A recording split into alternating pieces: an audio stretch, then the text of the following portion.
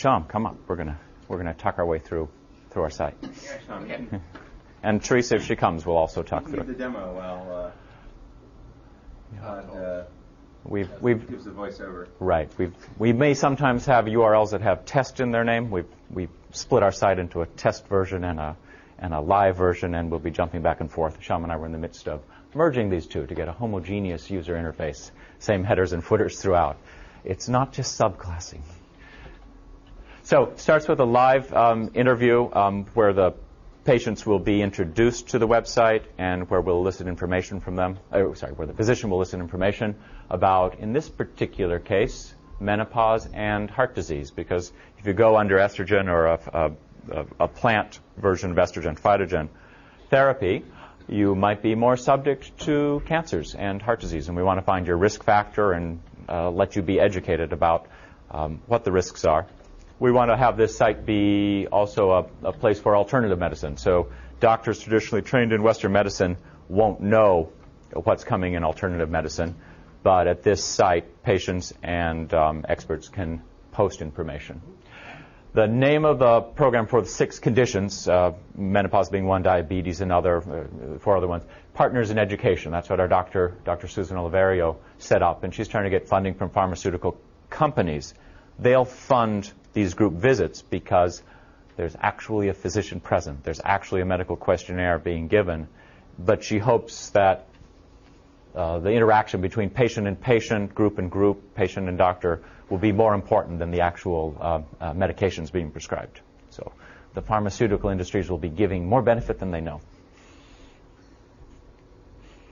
Let's stick with that for a minute. Okay. That page you had there. So this one is running on Oracle AOL Server plus Tickle. And we are not using ACS, except we pulled out a few DB database libraries to procs, which we load up during AOL Server startup. The way the site is designed is the client at this time thinks that it's going to be a totally private site. That means you couldn't browse on this from outside the internet without being able to log in. So if you didn't have a login and a password, you basically can't see anything of the site. So once you have one, and here's an example of, say, a user who comes on who has been given a login and a password by the physician when, say, this patient first met with the physician. So we decided we're going to use the email as the login so that it's kind of easy to remember. And then you type in your password,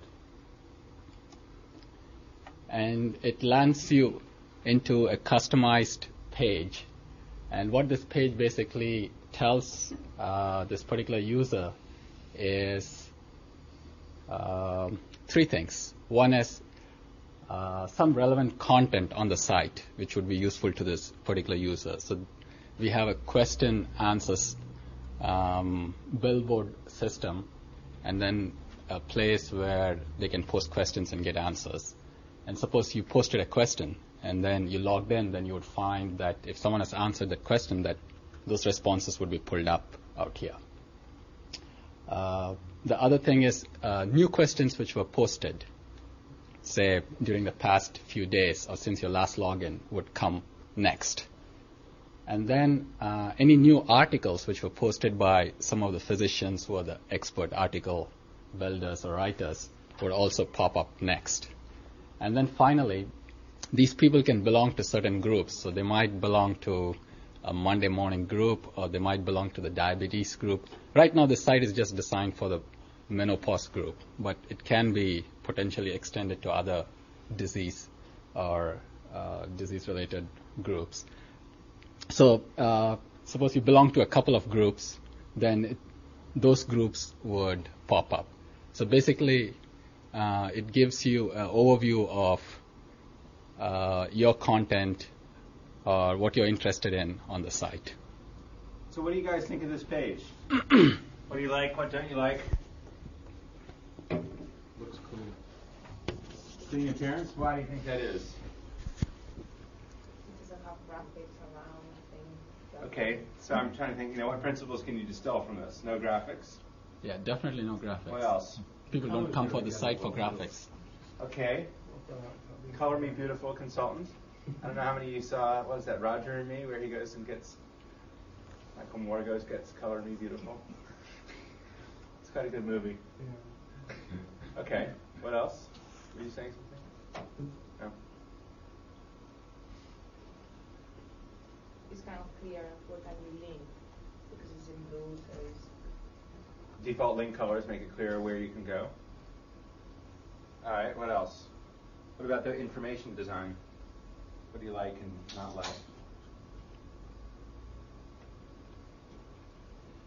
I'm not sure what. There's borders. That's one thing that is a bit of a margin. Right? It's just from a trivial presentation point of view. I think that's contributing to the user satisfaction with this. It's a little tough to determine. I see now that I look at it carefully, the ask a new question thing over there.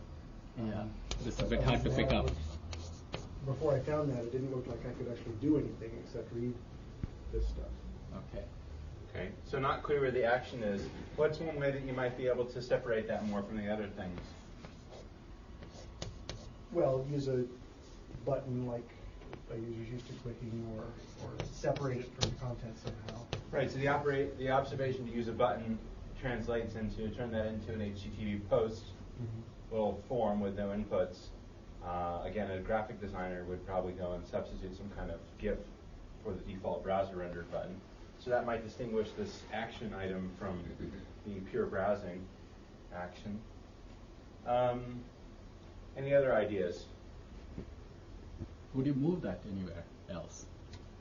We have actions up at the top right, though I guess I shouldn't be.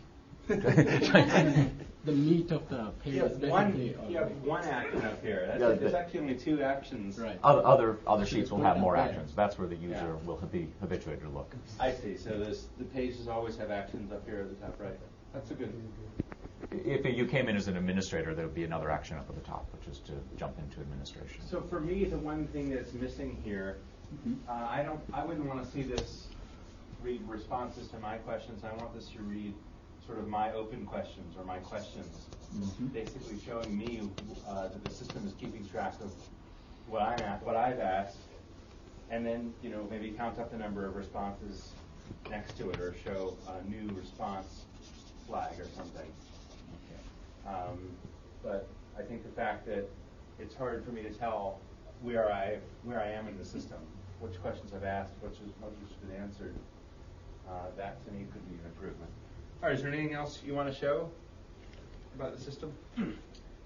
The other thing is this pops you into what we call recent, which we I think have a default of 1 week right now. And new basically pops you into since last login. Sometimes it's not very useful when we're testing it because your last login is only 5 minutes ago. So for example, out here nothing happens. You get nothing back. This is kind of a potential bug in using last login. If a person keeps logging in and out during the course of a day, it turns out to be a useless action to do. So we're back to recent, and all basically pulls out everything since the system started up. Yesterday. In this case, it's yesterday. Yeah, we have a SQL file with inserts in it. We constantly rebuild our database. So recent and all are very close. Then we have a section where you can go inside and edit your information, which seems to be broken right now. Basically, what you can do is, if you wanted to update your email address, or if you wanted to change your password, or if you want to put in a new telephone number, then that would pop up. Basically, that's the information which would be visible to anyone else in the system when they looked you up. For example, say you wanted to look up this particular person, and what it does is it gives you the name, it'll give you an email address, which probably not. We have a Susan problem is backing away from that. Right, we have a problem with the email address. Initially, we display the email address, but the person who wants the system thinks that email addresses shouldn't be visible. Unless you're the physician or an administrator, or unless you want to email the leader of your group. So that kind of security is built in. So basically, the idea is that anyone else who is a user of the system shouldn't be able to see the email address. But on the other hand, if it's a physician or if it's if someone belonging to the group, they should be able to see the email address. So we are trying to kludge that into it. All right. Are you guys coming? I want to give Patrick a little flavor. I should introduce Patrick Winston. And he's going to be teaching here soon, so he wants to see what it looks like. All right, so that's what students look like.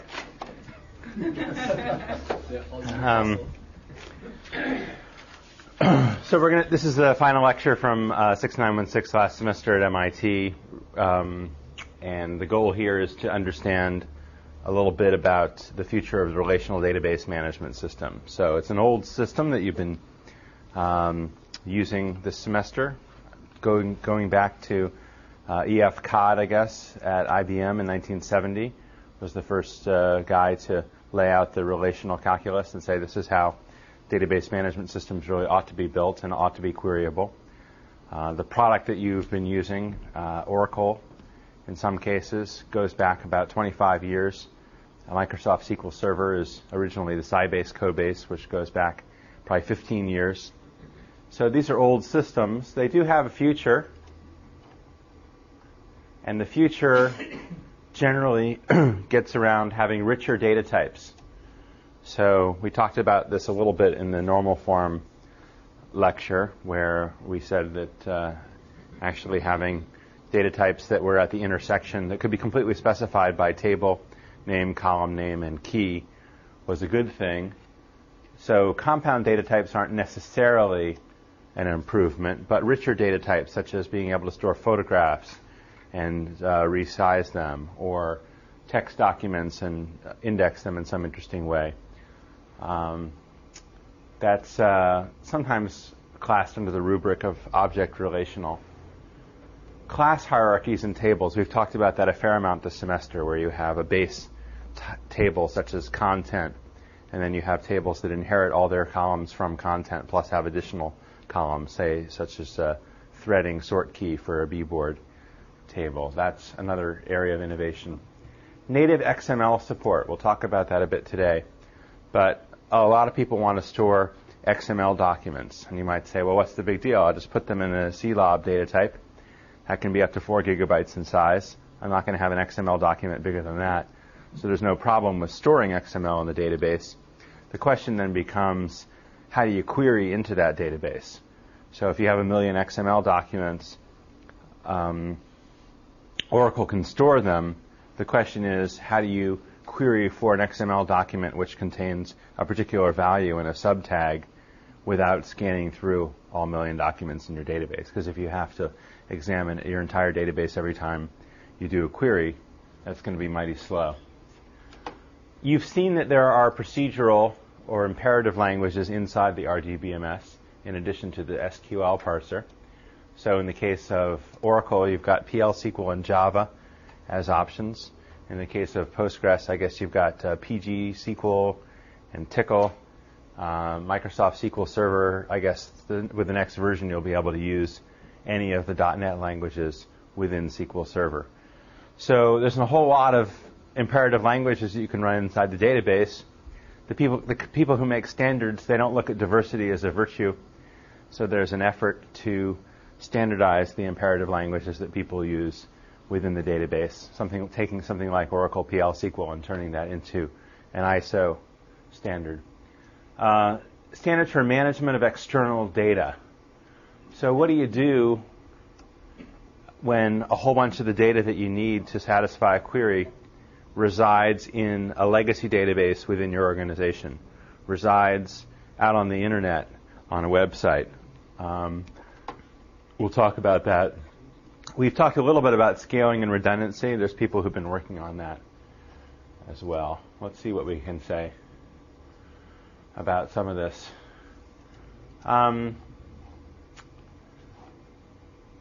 Let's actually go right into native XML support. Oh.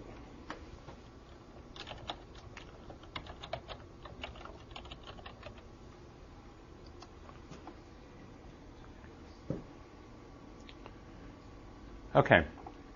So this is a hidden book chapter from a hidden book. And it's about, shouldn't really be called, well, I guess It's a book supposed to be a book on Java. It's not really about Java and XML. So here's positing some instrument data from a parabola instrument at NASA. Directional radiative flux in a custom space-separated format. As you can see, even when you have a PhD, the guy who wrote this has a PhD in something or other, but not in orthography.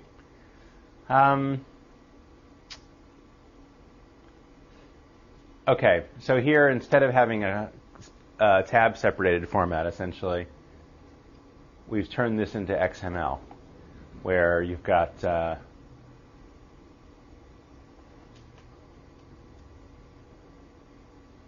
I don't know what this is. I guess this is the same data that we had up there.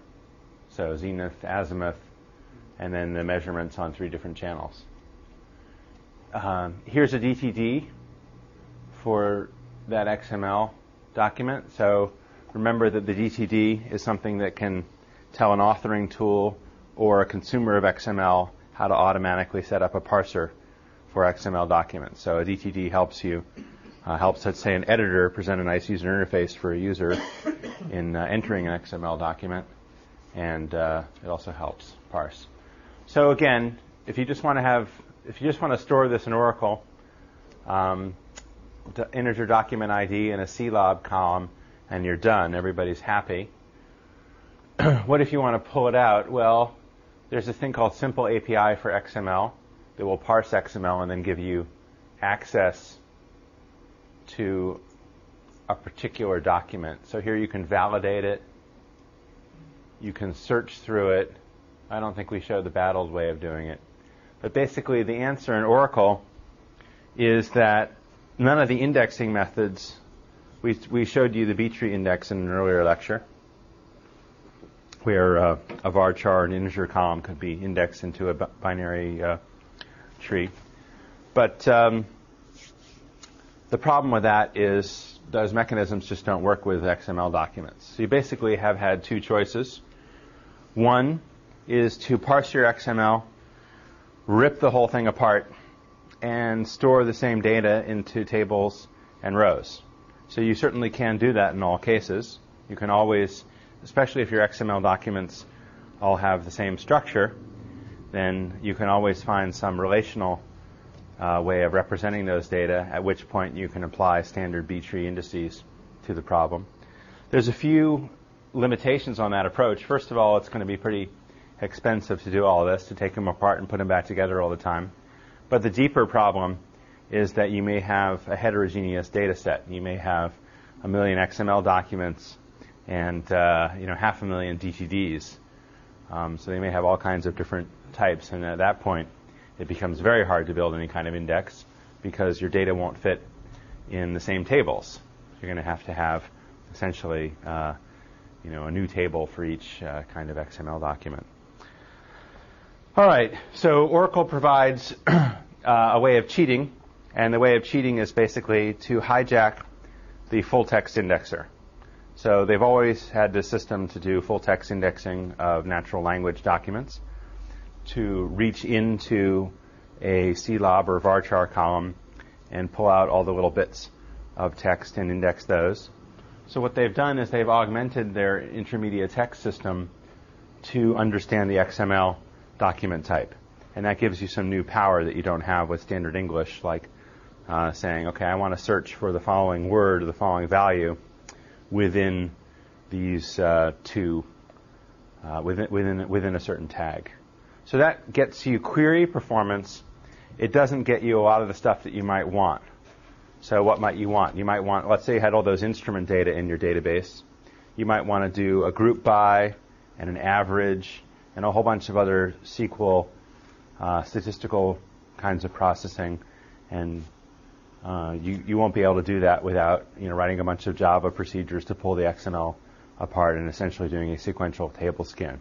So you have a terrible performance hit if you need to do an average. If you just need to find a particular document, this approach may enable you to do it while only looking at an index and not scanning the whole table. But it's an imperfect solution. People are working on this and getting better native support for XML. It's not there yet. As soon as you see a data type called CLOB, instead of XML document, you know that you're dealing with a database that really doesn't have what people want. There are folks working on this. There's people with research projects doing 100% native XML databases. I'm not sure how successful they're going to be because there's a lot of things that made the relational database very popular that they haven't really implemented.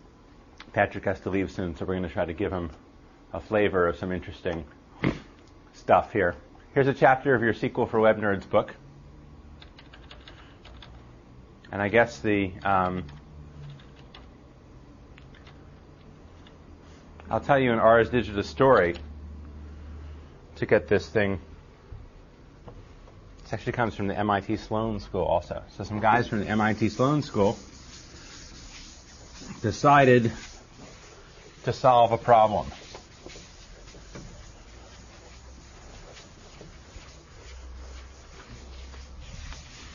So the problem they decided to solve was what they called aggregation. So they said, well, you'd really like to do a query or some transaction across, maybe some data here at a bank.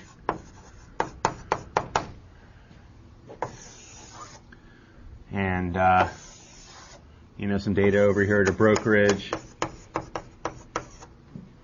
And some data over here at, a retailer. And maybe you, the user, sitting at a browser, are going to query this one server, pull data from these three sources, and get one web page, maybe showing your bank balance, how many shares of stock you own from this brokerage, and how much you bought from this retailer. And maybe, if we make it really fancy, you'll be able to do transactions like move some money from the bank to the brokerage. So they called this aggregation. They said, let's build an aggregation server.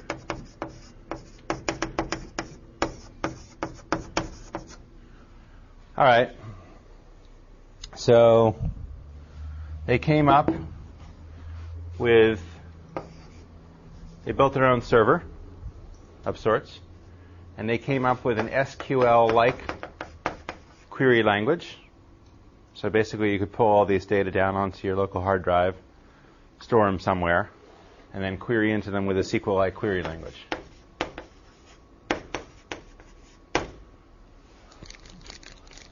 All right, what do you guys think of this approach?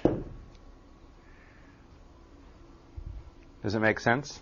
And in particular, coming up with a new SQL-like query language and a new execution environment for that query language. Given that we just talked about having a relational database management system, one of the big headers, we haven't actually really talked about it because we're doing this a bit out of order, so as not to put Patrick to sleep. But we just talked about RDBMS plus things like Java and PL SQL and anything that runs in .NET running inside the database. It certainly ought to have all the power that you need for doing all of this without throwing another layer of... So what are you saying? Instead of building your own application server, your own SQL-like query language, and your own SQL parser, what would you do instead? You need something here, right? You don't have... It's simply some way to couch your queries in an acceptable form for whatever system you're sending off to and do it there. Use XML and SQL to... Okay, use XML. That's always a good way to keep your job. Just keep saying use XML. All right. Who has a more explicit idea of what we're actually going to do? We've written this big pile of C code and Perl and stuff to do this job. What's an actual concrete idea for making this a better system?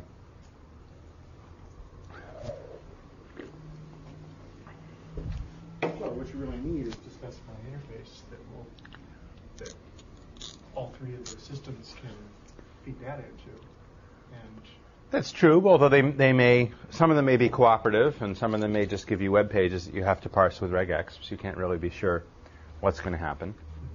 So I'm talking about stuff that you can actually control. Remember, this is on your box. Everything else is on somebody else's box. So what can you do on your box to make this a better engineered system? So right now, like I said, we have a bunch of custom code. We have our own computer language. We have our own parser for our own computer language. Can you just build an interface to go between each system and the computer itself and write your code to work with that interface? Well, that's sort of what we've done, right? This guy maybe is giving us HTML pages. That's our interface. And we've written some code to go between that interface and our computer. This guy's maybe giving us some nice XML document. We've written some code to parse that. So then why do you need to create all this other stuff if you could use existing tools to... Well, we have used existing tools. We've used a C compiler. We've used a Perl compiler. We've used regex.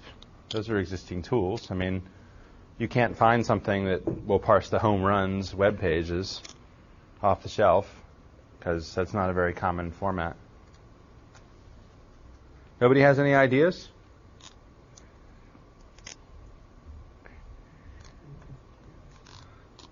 What? You're going to maintain this code base, this language, and this parser for the rest of your life? Well, no. What we want is a little module that will take a home runs homepage, translate it into a format that we care about. Yeah. And yes, you'll have to maintain that if you can't get the cooperation of where are you going to execute that? Well, you most likely execute it on your system. Right? Well, I think that's a fair statement that you're eventually going to execute it on your computer, since these guys aren't going to let you use theirs.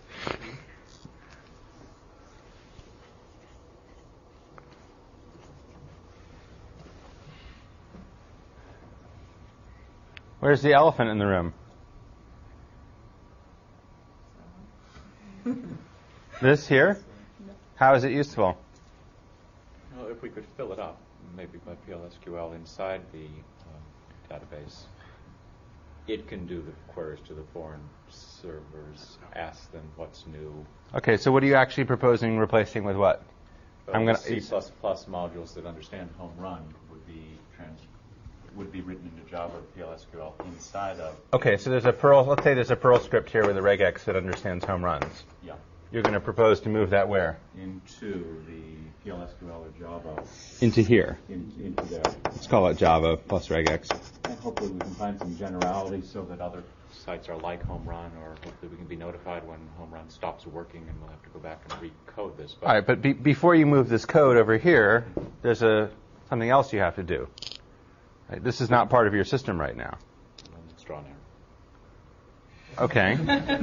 Well, so you're still, but you're still saying you want to have your own SQL language, language. So the wonderful access we've got with Intermedia and SQL and SQL Plus into our Oracle database, that's what we want. We don't want to build a halfway-like language halfway like that. So you're not going to build this anymore. Correct. Our queries will now be the full power. All right. So the first engineering step is throw all this code out and replace it with a standard RDBMS.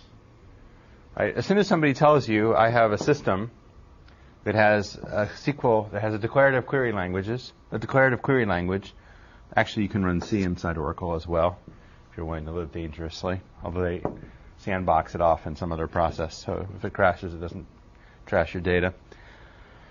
If somebody tells you you have a system with a SQL-like language called SQL, and 3 Turing-complete computer languages that can execute inside the already purchased and already beloved execution environment, then the proper engineering approach to this problem is probably to say, well, you already like talking to Oracle, so let's just make this entire system run inside Oracle. So actually what these guys didn't realize is that IBM Almaden Research Center in San Jose had come to the same conclusion. They've been working on this problem for 6 years. It just shows you that, spending 2 years in the lab can sometimes save you 2 hours in the library. So if they had gone to the library, they would have seen, or gone to the web, they would have seen all these papers from the group at IBM Almaden, which, starting, I guess, 1993, 94, had built something sort of like this. They built this object database. They called it Garlic, I think. And they started adding stuff to Garlic to make it be able to go out and fetch data out there on the public internet or from legacy systems and so forth. And they published a bunch of stuff about it, and after a while they came to the conclusion, well, people want this ability, but they don't want our experimental database. They don't really want an object database. What they want is a relational database. So they took IBM's, they didn't use Oracle because they're at IBM, and this is the group where they developed the relational database to begin with. They then developed System R, which was an experimental implementation. And then from that, IBM built its DB2 product, which is very similar to Oracle.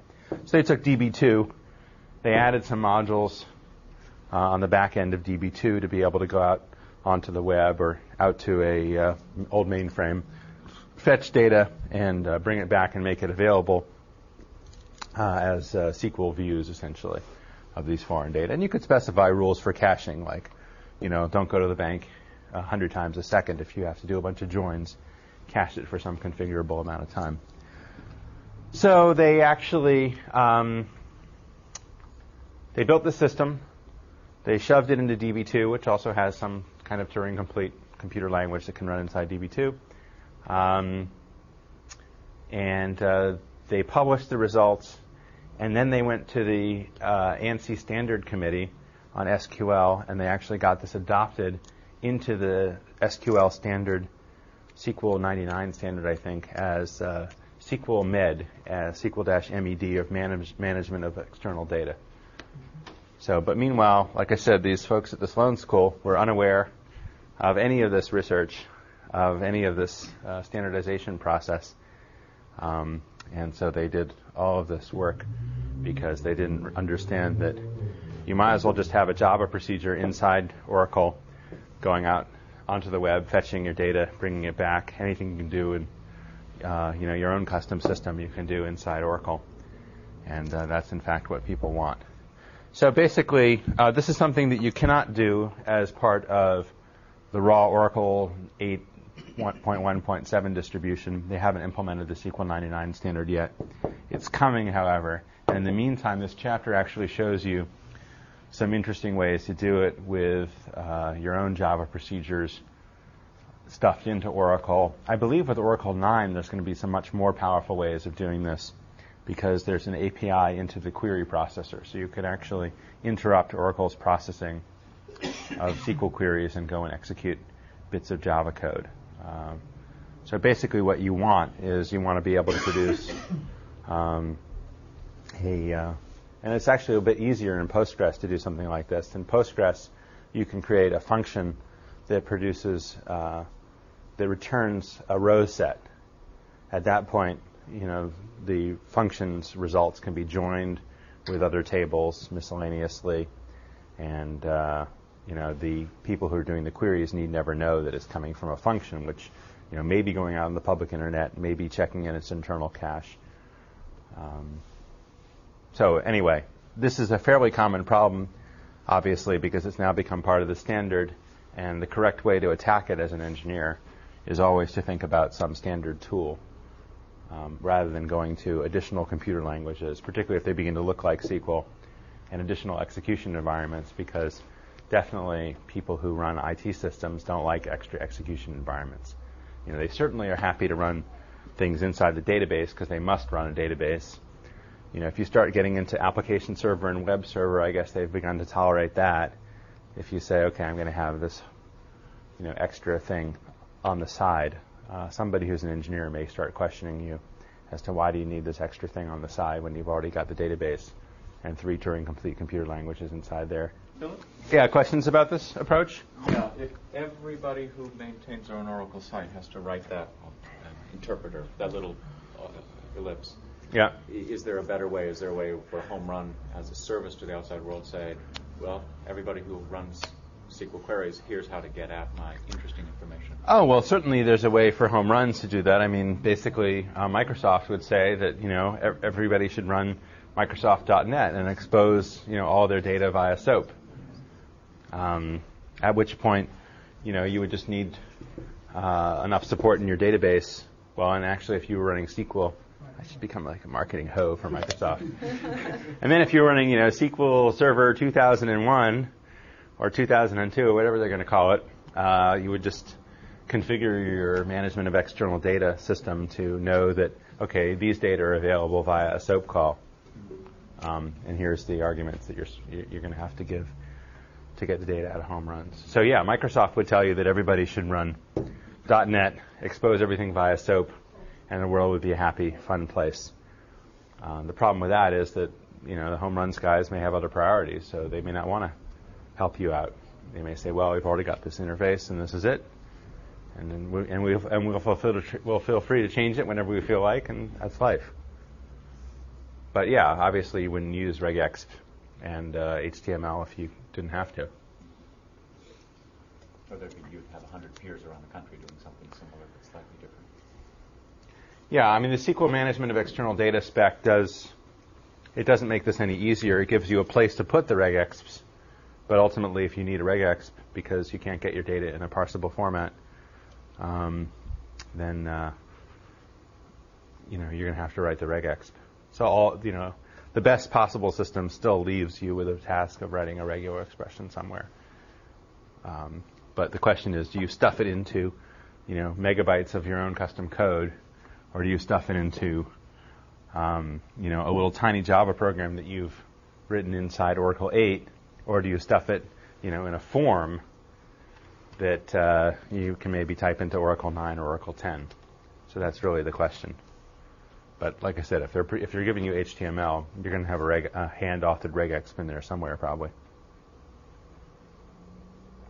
Other questions?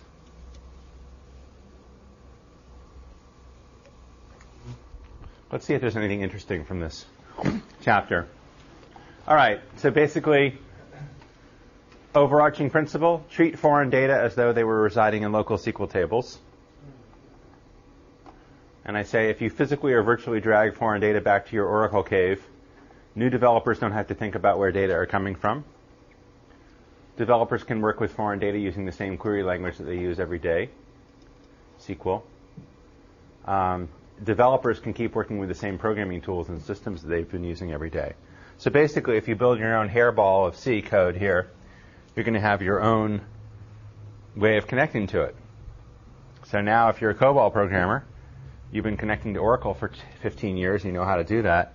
Now all of a sudden you need to know not only how to query in this new SQL-like language, but you also have to come up with some new machinery to connect to this thing. And if you look at the Ruby team this month, right, they're getting almost nothing done because they had to figure out how to connect Ruby to Oracle and do connection pooling. Really? They said connection pooling was like almost there. Okay, connection pooling, connecting to the database is no problem. Yeah, all right.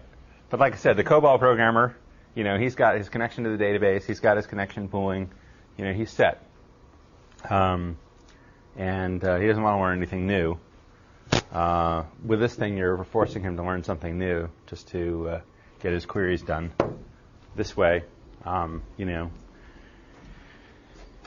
they already understand how to send a SQL query to Oracle and get the data back. All right.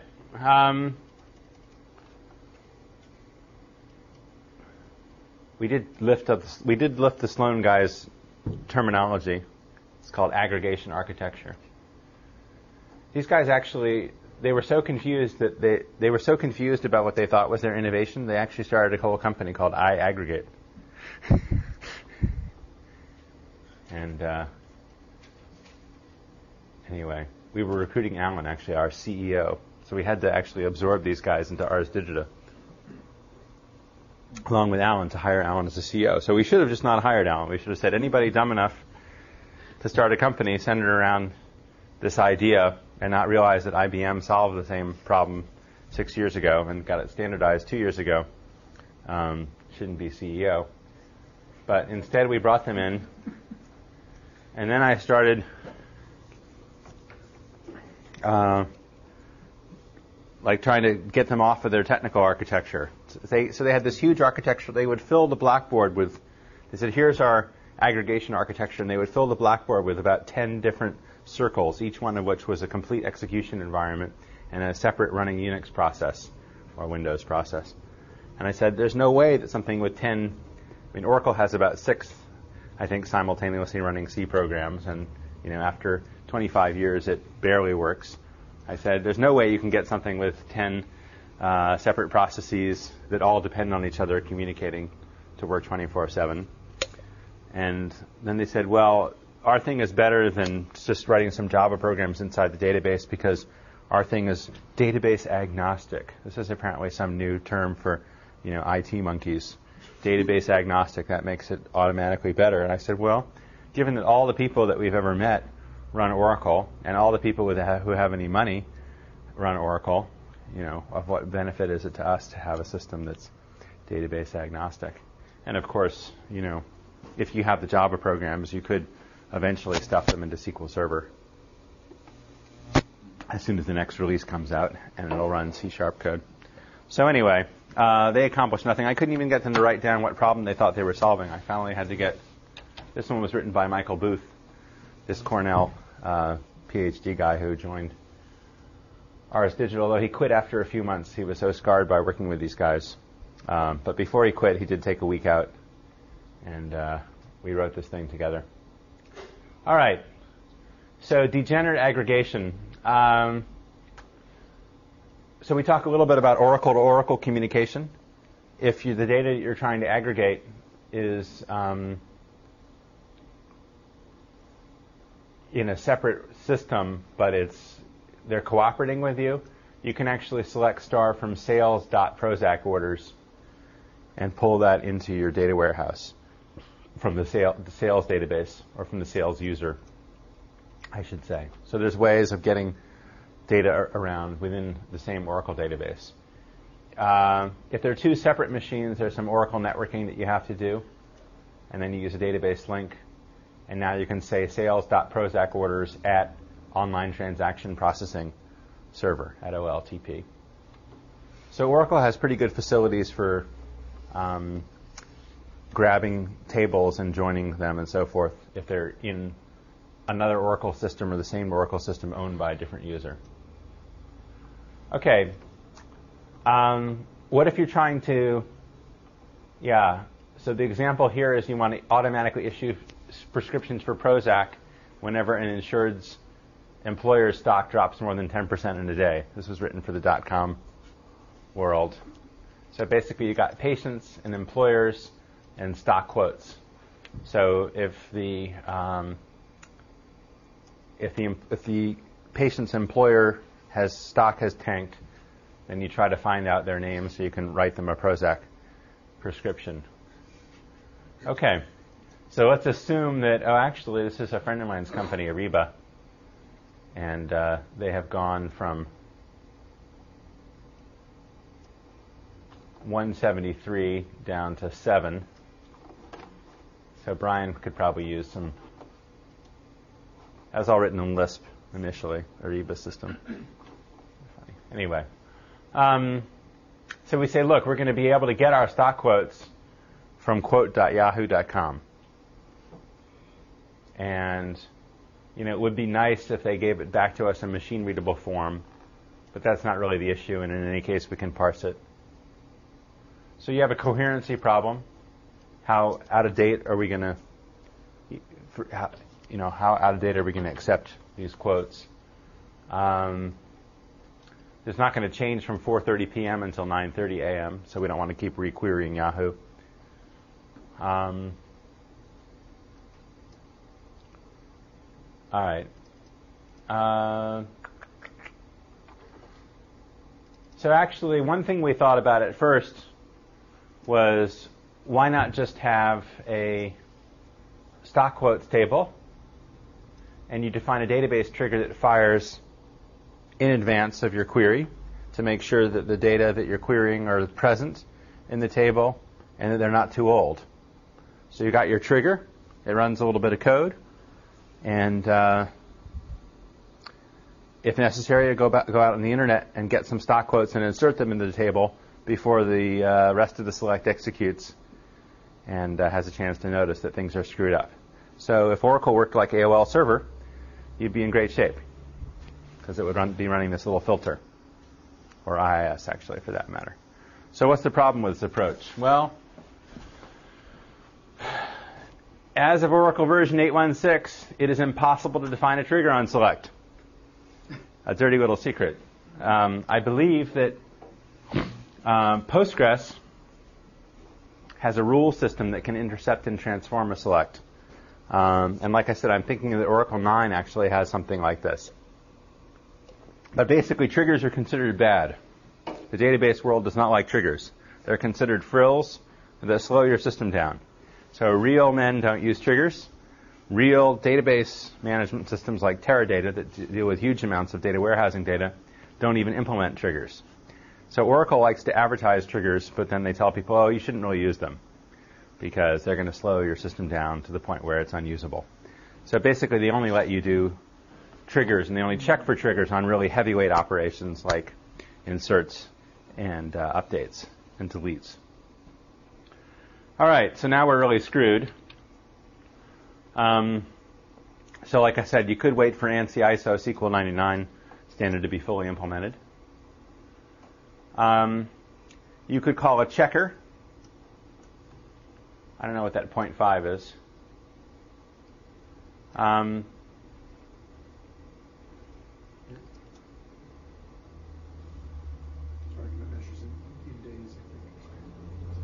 Oh, if the quote is older than the specified interval, right.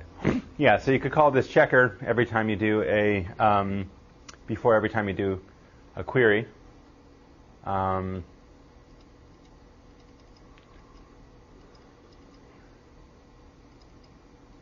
And all this Java stuff, stock updater.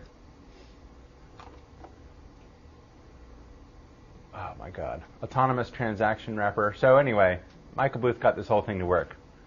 The checker and the fetcher, Java stored procedures. It turns out the checker has to have 2 layers of PL SQL. You need to write an autonomous transaction because an application might call the checker in the middle of a big transaction. Right, and you don't want... Remember, the checker needs to go out to the internet, grab some data, insert it into the stock quotes table or update the stock quotes table and commit. So it's not going to be allowed to do that, or it's going to be committing some half-finished application stuff unless it's wrapped in an autonomous transaction. So Oracle actually lets you, within the transaction, say, okay, by the way, this is an autonomous transaction that I want to stand by itself and succeed or fail by itself. And if I do a commit within this autonomous transaction, don't commit any of the work that's already been done so far as part of the main execution. So this is why it's never simple. Remember, we started this off thinking it was going to be really trivial. We would just add a trigger to select. And then you find out, oh, no, you can't do that. So now we're down in this huge pile of hair with autonomous transactions. Yeah. But could you run a cron job and do an update twice a day just before you are about to prescribe everybody? Yeah, so the observation is maybe you could do, they don't call it a cron job in Oracle, they just call it a job. Okay. It's an Oracle job. So you can run an Oracle job, or you can run a cron job that went and started off an Oracle job, or an Oracle program. Right, so you could just say, okay, once a day we're going to update this table on our local database, because that's all we need. And then we know when the query is going to be run. But that's not a fully general solution. So yeah, sure, you could do that. Anyway, he gets the thing mostly working to the point where, as far as the people consuming this data is over 3 hours old. I'll have to go edit that. These data. Yeah, so we reference the Garlic project at IBM, and as you can see, they're not exactly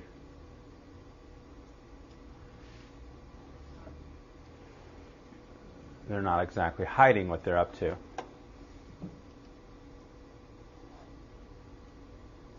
Let's see what the users have to say. Oh, NASDAQ servers make stock quotes available in XML. Ha! I didn't know this. I should start using the Bill Gates Wealth Clock. Yeah. So here they are. You know, this is, again, I think, a relatively new thing. Actually, we can use this for the course. That's only as of March 9th. So things are beginning. You know, like Amazon, I think, is still non-cooperating with the rest of the world in the sense that their database is only queryable via HTML pages and specific session IDs and so forth. But, all right, that was good to learn. All right, I think we've milked that one for what it's worth. Philip, is Amazon just lazy or against doing it? Or? I don't know. I think they're probably some combination. They're probably against doing it. They don't want to make people able to build enhanced. I think, they're worried probably about a creative person building some kind of enhanced service that they haven't thought of using their database. Oracle 9i, I'm not sure when it's even going to be shipped. It was supposed to be out already, I think. I could be wrong. No. October 2nd, Oracle announced 9i. New features summary. Okay, so look at this. Significant improvement in clustered database scalability with real application clusters, formerly Oracle Parallel Server. So this gets back to the general principle that I introduced at the beginning of the term, that whenever there's an Oracle product that doesn't work, they rename it. So nobody liked Oracle Parallel Server, so they've now renamed it Real Application Clusters. New high availability technology, including advances in standby database technology. So standby database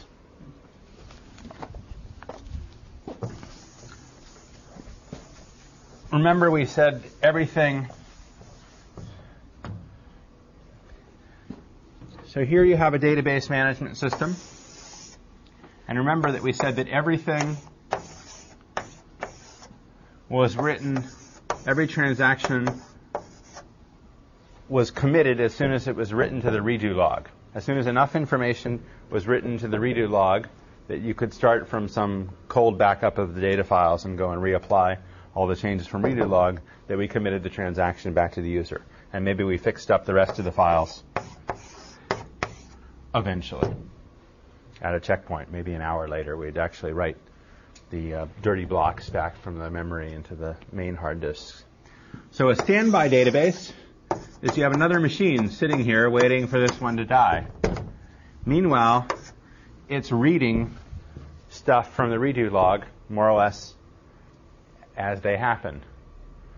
I think actually it uses archive redo log, so maybe it's out of sync by some amount of time, and then it would have to go back and read the real one, just so you're not doing a lot of disk, right? You don't want to be doing a whole bunch of disk reads on the same disk that's trying to do sequential writes.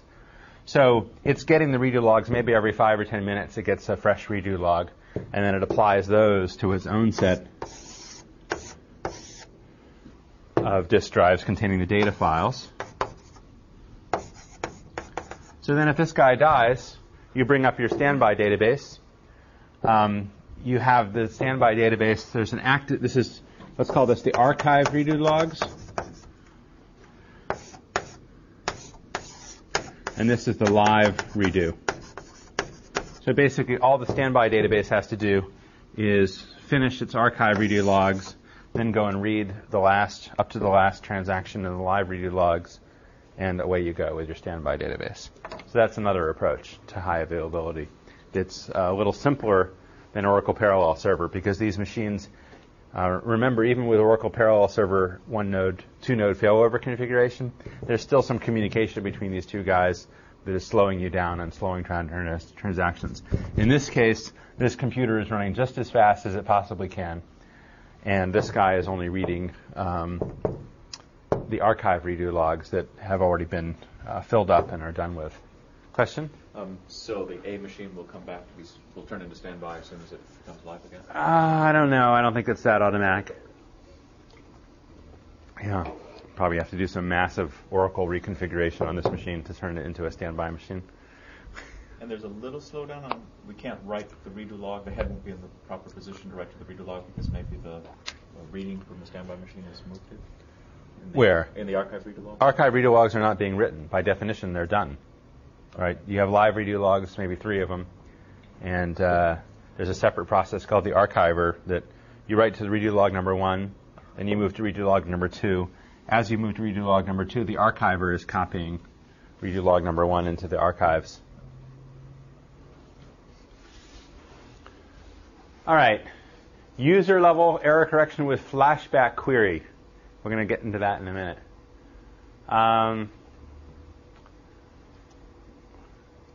Anyway, the new summary. of these things. Maybe we don't have to go down there. So basically, Oracle is pushing mostly that stuff. Flashback queries, time travel. So those of you guys who are using Postgres will say, hey, those Postgres guys had this back 10 years ago. What's the big deal?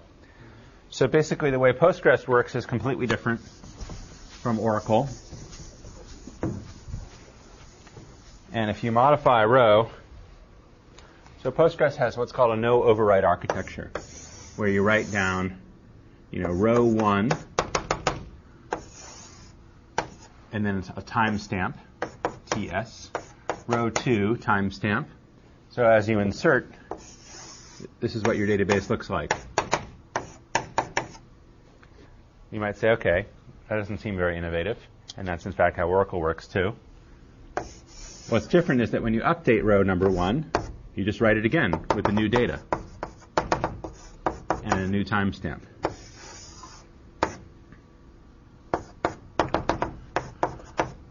You update row number 3, timestamp. Okay, so basically you're just writing more and more stuff onto the disk. You're creating these huge blocks, if you're doing frequent updates, filled with garbage, old data. So this makes Postgres vastly less efficient, because when you read a block of data from the disk into the cache, you're not only, if you read,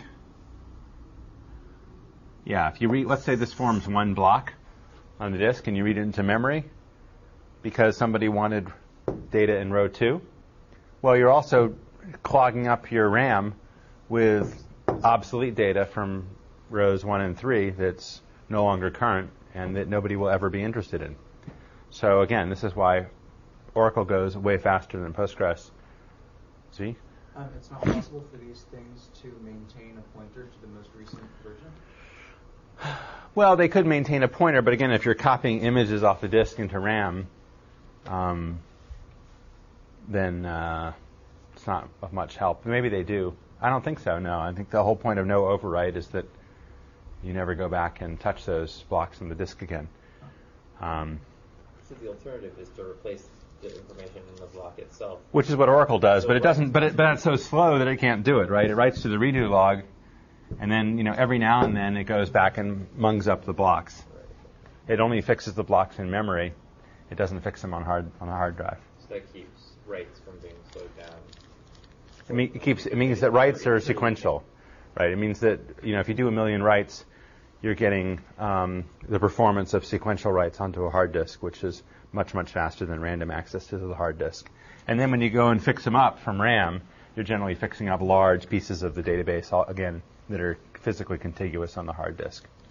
So it means you can do random writes to your database and have sequential performance based on your hard disk. Postgres also gets that advantage.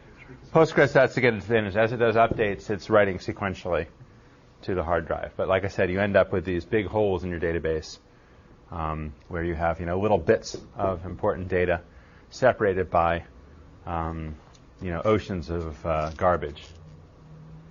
I don't see why the two systems have to be exclusive. If you're reading everything from a redo log anyway, couldn't you keep just 2 copies of your table, one current and one as the archival? That's a good question. We're going to get into that in a second, because Oracle is now claiming that they're going to be able to do this too. Let's stick with Postgres, because this was the classical simple thing that they did. Okay, so there's one thing that they can do. First of all, you can get rid of the garbage. Once a night, you can do something called a vacuum. If you're not interested in those old data, once a night, you run vacuum, and it'll pick up anything that hasn't been vacuumed before, figure out what's actually current, produce some new blocks, erase all the old ones, and stuff that in. So it'll get rid of the holes in your table. So basically, you can clean your thing. You can do this garbage collection operation called vacuum that will clean things up. And actually, if you don't vacuum your Postgres database, you will find that it grows ad infinitum. So that's a charming little aspect of Postgres administration that you guys will learn about, those of you who are using the system. So a nice side effect of this is something that Postgres guys called time travel. Since you never deleted those data, if you don't vacuum, you can actually set your table in archive or no archive mode. If you set it in archive mode, even when you do a system-wide vacuum, the old data won't be reaped.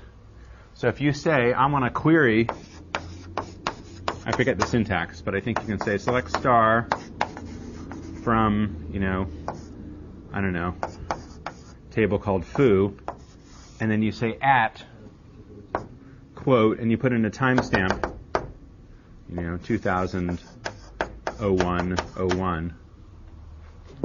Now, Postgres is ignoring the most recent data. It's basically saying, I'm only going to query the most recent versions of the rows that are no older than this timestamp. So now you've traveled back in time to what you had on January 1st, 2000. So that's a pretty cool feature. And it has the side effect of being useful for... So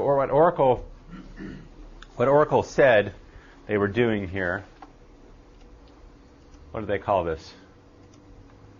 Flashback query. So basically, user-level error correction. That's kind of a nice way of saying if the users themselves are boneheads, and by user they mean programmer. If the programmer's a bonehead and deletes everything in the table, with flashback, they can always get those rows back from the... it's not really from the redo log, which I guess says what to change. It's more like the rollback segment. Imagine the rollback segments. Remember we said that Oracle does already do a certain amount of time travel when you're doing queries. It's querying the database as it existed at a certain time. It reaches back into the rollback segment to get those old value. I have a feeling that the way flashback works is it's a way of essentially archiving your rollback segments forever, or at least for certain tables, archiving them forever. So you can always go back into, an archived rollback segment. Somebody who is a stockholder in a disk drive company, I think, must have convinced Oracle to provide this feature because... I was going to say, this is like a classic, let's turn a bug into a feature. Right? Yeah.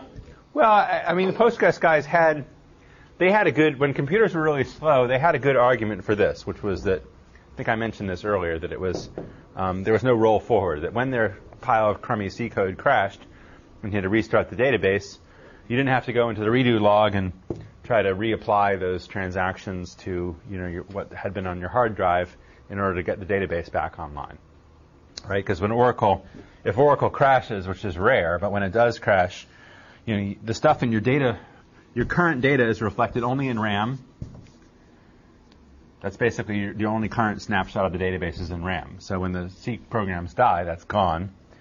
So now you have obsolete data in your data files, and you have information about how to bring them up to date in your redo log, but you may have to crunch away for a while, which on an ancient VAX or something could be quite a lot of crunching. While the users, they're already upset because the database crashed, and now they're upset because they have to wait another 15 minutes while it rolls forward. So the Postgres guys, again, they were starting this in around 1990. They said, well, this is a bad thing, and we're going to fix that problem by having a no overwrite architecture.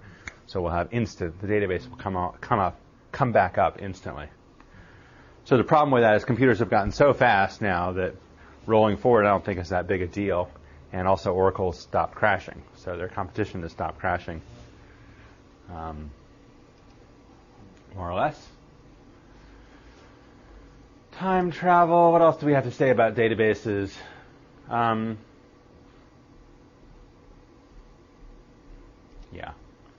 Inspiration for MIT students.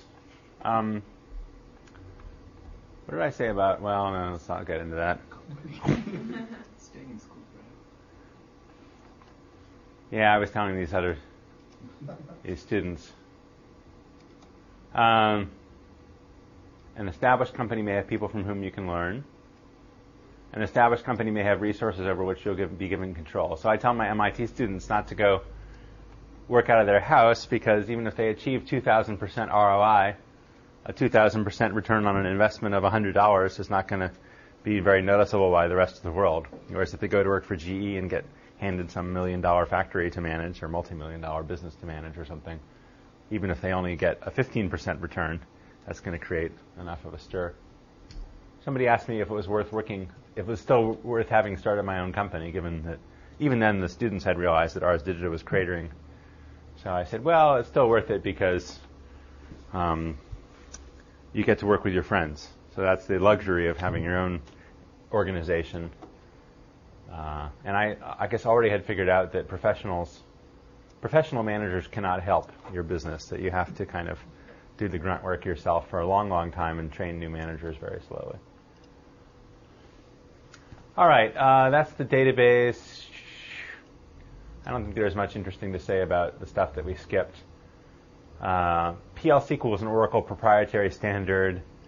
Some people would say that Java will save us, and the question is, will it? And I think the answer is no, that Java is actually the wrong programming language for inside the database. If you look at PL/SQL is kind of a painful language in which to write because the programming tools are so primitive, although maybe there's some better ones that I don't know about. But certainly if you're typing away in Emacs and copying it over into SQL+, and it's not, and Oracle's not happy with your PL/SQL, you don't get a very informative message about that. However, if you look at a SQL program to say implement a PL/SQL program to implement a trigger versus an Oracle program that does the same thing, the Oracle program is 10 times as long. It's got extremely verbose access to the structures inside the database. Even if that access were efficient underneath, it's so inefficient from a programming point of view that I think there is actually a continued need for a procedural language that's much closer to the database. Oracle has tried to solve this a bit. They have something called SQL-J, which is a preparser on Java that lets you have SQL statements inside Java and do some compile time checking, I guess. But PL/SQL is nice. For example, what's the difference between PL/SQL and, say, your C# code or Visual Basic or AOL Server Tickle? If you are coding away in C# and you reference a table that doesn't exist in your database, you don't find out about that until runtime. You're checking along, going through your site, and because as far as C# is concerned, that table name is a perfectly valid little string. Well, it's only at runtime that Oracle says, well, that perfectly valid little string in C# doesn't mean anything to me as a table name. Whereas if you're coding PL/SQL, you get much more reliable queries and access to the database structures because it's going to tell you in advance, no, I'm not even going to accept that PL/SQL procedure. I'm not going to let you define it unless all the tables that you reference are actual tables in the system. And your local variables can have things like data types that point back to the database. So you can say this local variable is equal to the type of this local variable is the same as the bboard table's one-line summary column, same type. All right, questions about the future of the database? There's a company down the block called InterSystems, I think. They make a product called Cache. Do you know that? InterSystems is an ancient medical database that was called MUMPS before, and it was developed at Mass General in the 70s. So it's one of those old hierarchical databases, basically, which predated the relational database. So it was one of the things that the relational database people thought they were killing off when they were producing the relational database, and in fact they did kill it off. There was an argument for a while. The hierarchical databases have the property that if you want to, certain kinds of queries are very, very fast, depending on the structure and how you're chasing the pointers. If you change your mind about how you want to query, you get terrible, terrible query performance. So that's why they were discarded. The relational databases at first provided much, much slower access. The quote normal path to getting to some data was actually a lot slower in the early relational systems. So, things like the airline reservation systems still run on, these old style hierarchical databases. If you were, like I said, though, if you want to do a weird query like show me all the customers of the airline who've flown to, Bangkok, if you were ever to go into that mainframe and try to query out the data in an unanticipated way for airline flights, it would take a year to satisfy your query because you'd have to basically paw through every byte on the hard drive, in your application program. There's no support for it to query it, and it would be unbelievably slow if there were.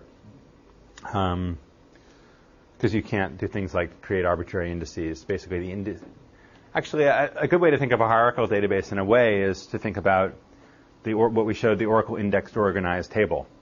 Right? It essentially is a B tree of some sort. The data are carried along with error, and if you're querying only in this one way, it's very fast. But if you query in any other way, welcome to sequential scanning. So InterSystems is, basically this ancient hierarchical style database. They have some medical applications on top of it that lets you run a hospital. I don't think they have any new customers. I think they have basically only the legacy hospitals.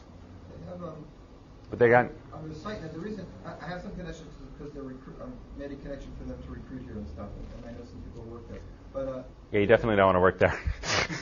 they're touting on their website, I don't know if we can find it here, but they're touting on their website a post-relational database system. And one of our students asked me, what does that mean? And I felt either ignorant or that they made it up. And I think they made it up. You haven't heard that term as a well... No, it's their ancient crummy system that they're now calling post-relational. There are things that these things will do. Yeah, it should come as no surprise, blah, blah, blah. Is this, I can't see. Is the post-relational database for web apps. Yeah, what does that mean? Have you ever heard that term before, or did they make it up? No, they made it up. Okay. That's what I said, but I wasn't sure. I hate to say somebody made something up and I just don't know. Massive scalability and lightning fast performance. A unique web architecture. Cache server pages run on the cache data server, taking advantage of fast in-process access to data. Oh, just like Oracle 817. Right? Oracle 817 has a built-in web server, and it runs in the same process as the Oracle server, and it has in-process access to the data. So this is hopeless, basically, pretty much, because really high volume, like I was saying about Oracle 817, even Oracle tells you not to use that web server. They say only use our built-in web server if you have an intranet application or something where scalability isn't that big a deal, and maybe a 4-processor machine is going to be all you need forever. But what real people want to do is separate the page scripting and development and construction and so forth from the database server so that you can apply more processors to the problem. And so as soon as you say that your data server is also going to have to compose your web pages and do the template merging and so forth, you're saying that you're never going to get more than, 64 processors onto your problem. I guess that's how many you can probably get in the Sun E10000. Scalable, because the web server doesn't get bogged down with lots of resource-intensive processing. Again, that's kind of silly when you can have 254 web servers. I actually discovered at the Dell site the other day that Dell is selling the load balancers, the F5 load balancer that I mentioned you can now buy from Dell for $7,000. They licensed the software from F5. Anyway, that's lame. Okay.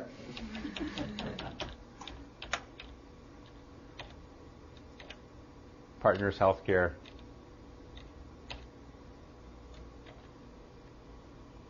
Yeah, but it just proves that marketing, it was certainly something that nobody wanted, and I guess their marketing people have come up with an angle that at least hooks people in, and if you don't know what it is, oh, that's that ancient Mass General system, you'll hang out there. Who else has a question about database? Nobody?